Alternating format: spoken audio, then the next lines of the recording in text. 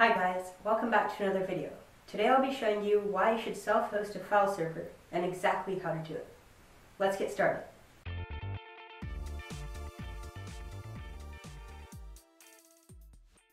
To look into why you should self-host a server, let me first tell you what self-hosting is. Instead of having your files stored remotely on Google or Microsoft servers halfway across the world, your files are stored in your own house, on your own server.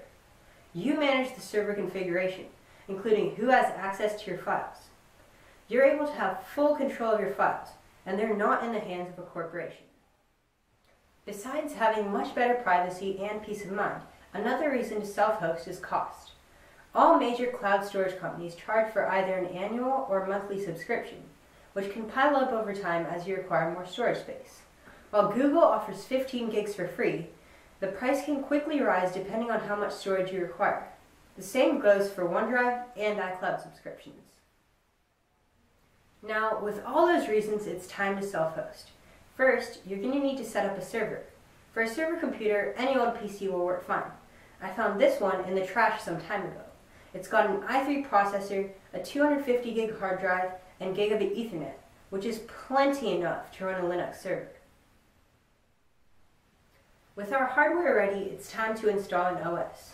Although many people don't prefer hosting on Ubuntu, it's my personal choice because it's easier to use and good for beginners.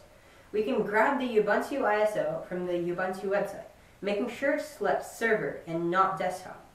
I'm using 18.04 LTS since it's the second newest version and it's still supported until 2028.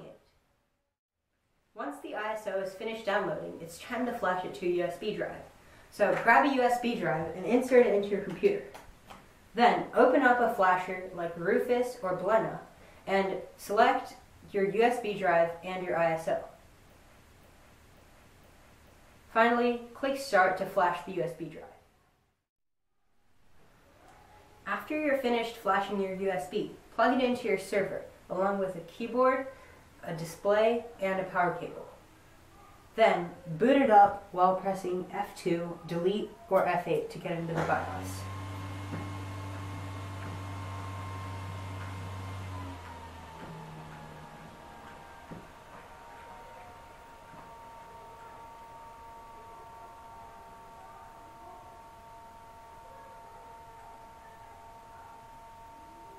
Once you're into the BIOS, navigate to the boot section.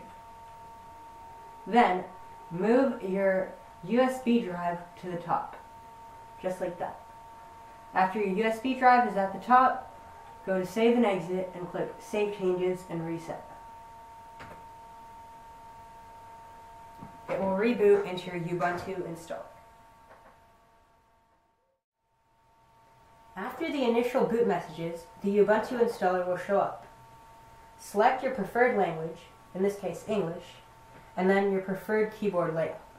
Then choose to continue to update to the new installer or to continue without updating. I'm going to continue without updating the installer. Then click Done and choose your network connection.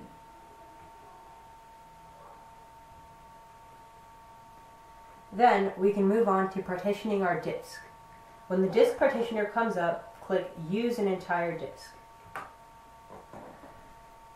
Use the main disk and click Done to partition. Now fill in your name, your server's name, your username, and your password.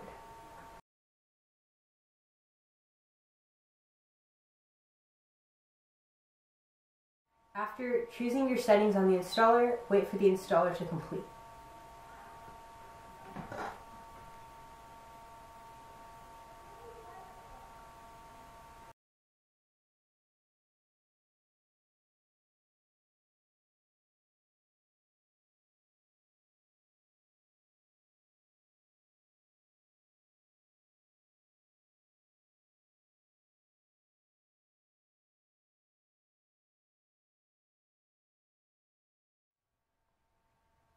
Finally, remove the installer media and reboot into your Ubuntu server.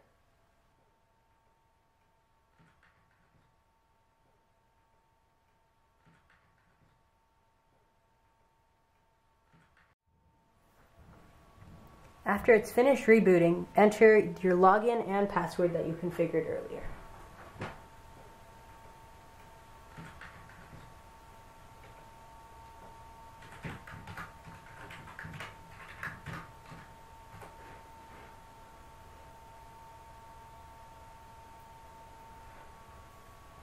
Great, now you're logged into your Ubuntu server.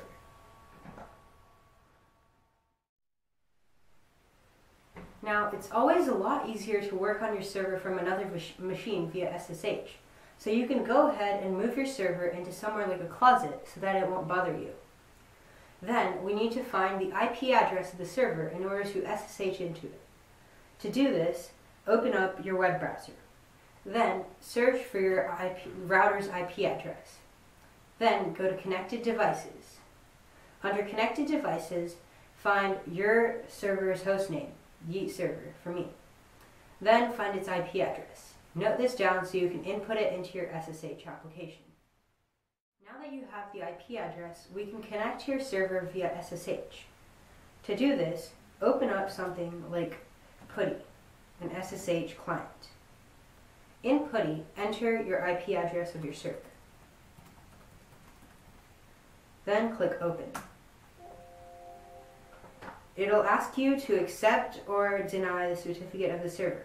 Click Yes. Then enter your login info.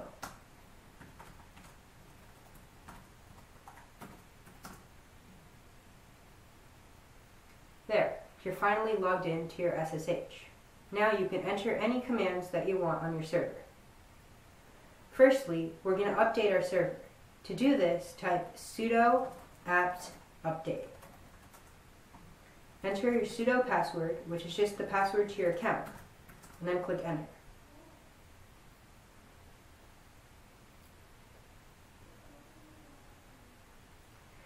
This command will tell you how many packages can be upgraded by reinitializing the repositories. After this, type sudo apt upgrade -y to upgrade all of your packages.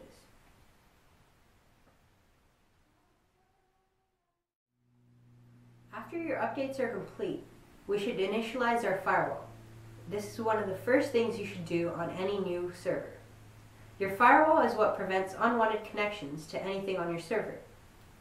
To initialize the firewall, we have to first add a rule that allows our SSH connection. To do this, type sudo ufw allow open SSH. It'll say rules are updated. Then type sudo ufw enable to enable the firewall. It'll say that the firewall is active and now enabled on system startup. So now your server will completely refuse any connection that's not SSH. This is a great protection measure for your server. With our updates in place and our firewall installed, there's one more thing I'd like to do on this server, and it's to install a service called fail2ban. Fail2ban basically blocks connections, SSH connections, that have tried to brute force your connection. To install fail2ban, type sudo apt install fail2ban.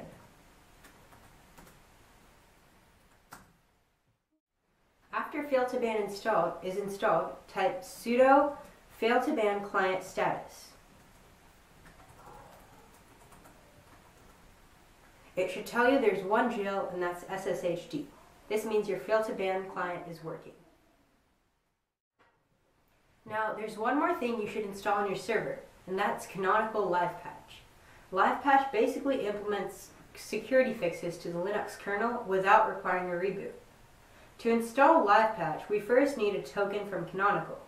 So open your web browser and navigate to auth.livepatch.canonical.com. Then log in with your Ubuntu One account, or create a Ubuntu One account, and copy down the token you get. Now go back to your SSH session and type sudo snap install canonical-livepatch.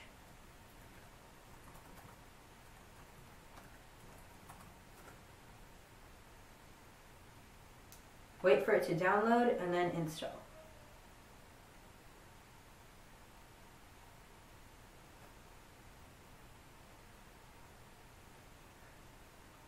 Then, go back to your Chrome window and copy the second command listed under your token.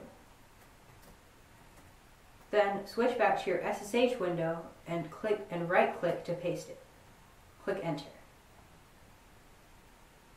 It'll say, successfully enabled device using that machine token. This means that Canonical Livepatch is now working on your server. Now, we can move on to installing a Nextcloud file server instance on your server. Nextcloud allows you to store and sync a variety of files so you can access them from anywhere. It also backups certain files, like photos and contacts, from your phone or your other devices. We'll be installing the Nextcloud Snap using the Snappy packaging system on Ubuntu. To install Nextcloud, go to your SSH session. Then type sudo snap install Nextcloud. Nextcloud will begin installing. After it's finished installed, check if it's actually installed by typing snap list. Nextcloud should be listed as one of the installed snaps. Now, we need to configure Nextcloud with a username and password. To do this, type sudo nextcloud.manual-install username space password.